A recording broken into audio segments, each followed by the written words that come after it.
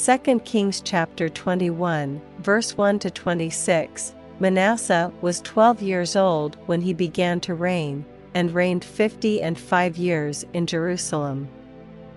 And his mother's name was Hephzibah, and he did that which was evil in the sight of the Lord, after the abominations of the heathen, whom the Lord cast out before the children of Israel.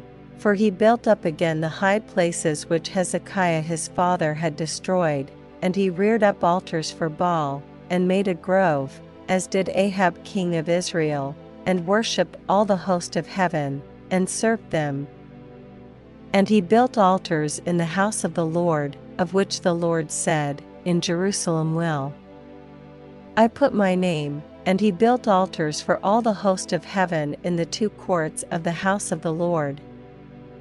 And he made his son pass through the fire, and observed times, and used enchantments, and dealt with familiar spirits and wizards. He wrought much wickedness in the sight of the Lord, to provoke him to anger.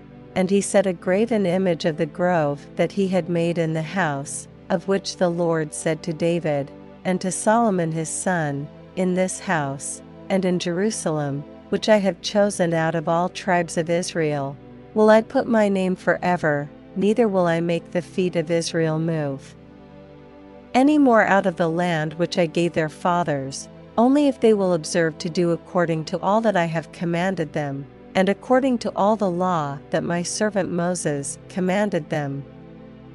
But they hearkened not, and Manasseh seduced them to do more evil than did the nations whom the Lord destroyed before the children of Israel.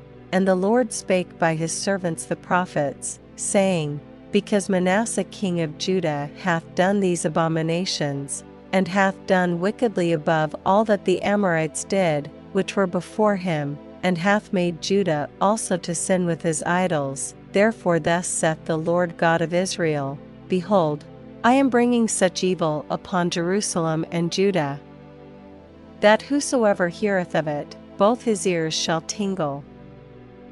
And I will stretch over Jerusalem the line of Samaria, and the plummet of the house of Ahab, and I will wipe Jerusalem as a man wiped the dish, wiping it, and turning it upside down, and I will forsake the remnant of mine inheritance, and deliver them into the hand of their enemies, and they shall become a prey and a spoil to all their enemies, because they have done that which was evil in my sight, and have provoked me to anger, since the day their fathers came forth out of Egypt, even unto this day. Moreover, Manasseh shed innocent blood very much, till he had filled Jerusalem from one end to another, beside his sin wherewith he made Judah to sin, in doing that which was evil in the sight of the Lord.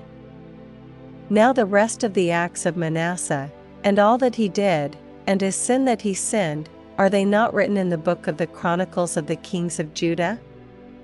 And Manasseh slept with his fathers, and was buried in the garden of his own house, in the garden of Uzzah, and Amon his son reigned in his stead. Amon was 22 years old when he began to reign, and he reigned 2 years in Jerusalem. And his mother's name was Meshullemeth, the daughter of Haruz of Jotbah. And he did that which was evil in the sight of the Lord, as his father Manasseh did, and he walked in all the way that his father walked in, and served the idols that his father served, and worshipped them. And he forsook the Lord God of his fathers, and walked not in the way of the Lord, and the servants of Ammon conspired against him, and slew the king in his own house. And the people of the land slew all them that had conspired against King Ammon, and the people of the land made Josiah his son king in his stead. Now the rest of the acts of Ammon which he did, are they not written in the book of the Chronicles of the kings of Judah? And he was buried in his sepulchre in the garden of Uzzah. And Josiah his son reigned in his stead.